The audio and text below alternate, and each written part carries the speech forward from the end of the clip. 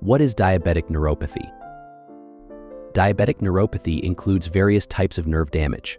It affects 30% of all diabetic patients.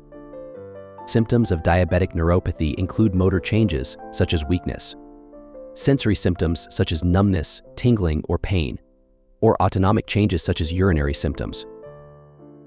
Diabetic neuropathy is thought to result from a microvascular injury involving small blood vessels that supply nerves vasa nervorum.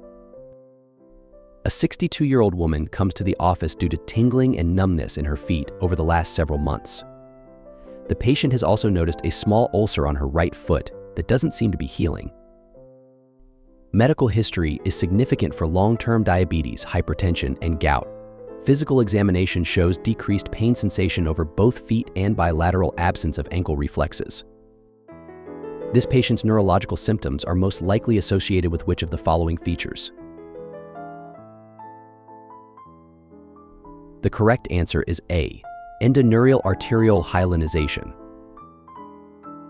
This patient with long-standing diabetes has numbness and tingling in her feet and reduced ankle reflexes bilaterally. This presentation suggests diabetic neuropathy, a common complication of diabetes mellitus that is associated with poor glycemic control and/or long disease duration. It often manifests as a length-dependent peripheral polyneuropathy that primarily affects sensory axons. Patients typically develop a stocking and glove pattern of pain or paresthesia.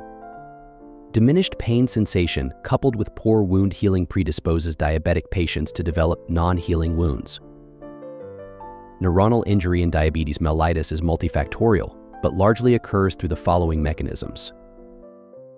Non-enzymatic glycosylation of tissue proteins, for example, nerve, vasa nervorum, results in hyalinization of endoneurial arterioles, leading to narrowing of the arteriole lumens and ischemic nerve damage. Additionally, glycosylation end products are directly toxic to nerve tissue. Intracellular hyperglycemia occurs in peripheral nerves and results in increased metabolism of glucose into sorbitol by aldose reductase. Sorbitol accumulation increases cell osmolality, facilitates water influx into the cell, and promotes oxidative stress within the nerve. Summary of diabetic neuropathy.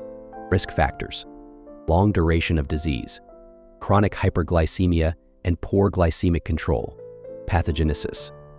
Accumulation of glycosylation end products in sorbitol leads to altered metabolism and increased oxidative stress. An occlusion of vasa nervorum with nerve ischemia. Length-dependent axonopathy. Clinical manifestations: peripheral polyneuropathy, numbness, stocking glove paresthesia, and decreased proprioception.